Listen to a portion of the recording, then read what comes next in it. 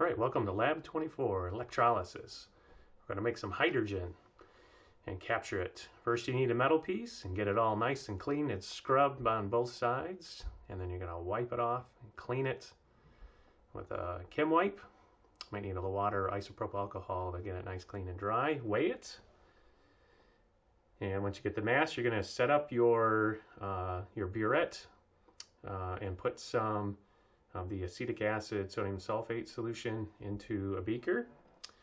And then you're going to use a red rubber ball, an inverted beaker, and red rubber bulb, and using the stopcock there, you're going to use your red rubber bulb to suck up a bunch of fluid inside and then close it so that the air pressure doesn't push out. So it should look like this now. And then, or like here's the electrical setup. You can see where the red and black wires go. Then as the experiments run after you've turned it on, you want to start a clock and start measuring it here. And you'll see a bunch of bubbles coming from the curled copper wire inside.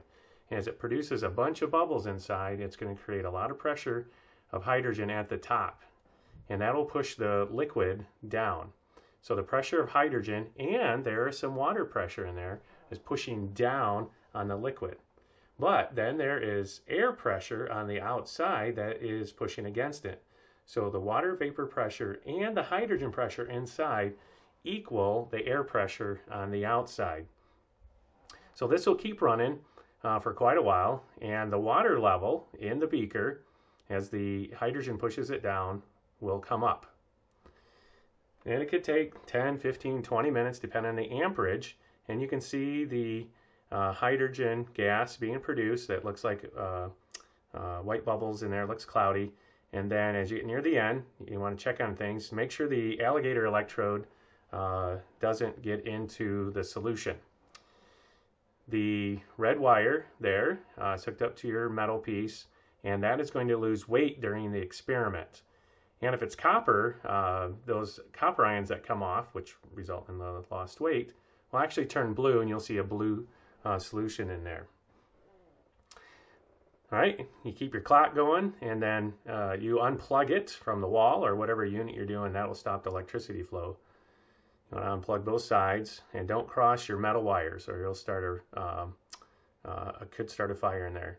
You can see the bubbles have stopped. It's become clear. You're going to clean off your electrode, wipe off any, give it a good rub with the Chem wipe, maybe a little isopropyl alcohol to nice and dry it. And then you'll go weigh that. And you got to keep track of all the hydrogen that was collected in the burette. This is what it looks like at the end with a little copper ion made. You weigh it, go record everything in your worksheet, and you'll be able to relate the pressure in moles of hydrogen to the mass and molar mass of the metal. Thanks for watching.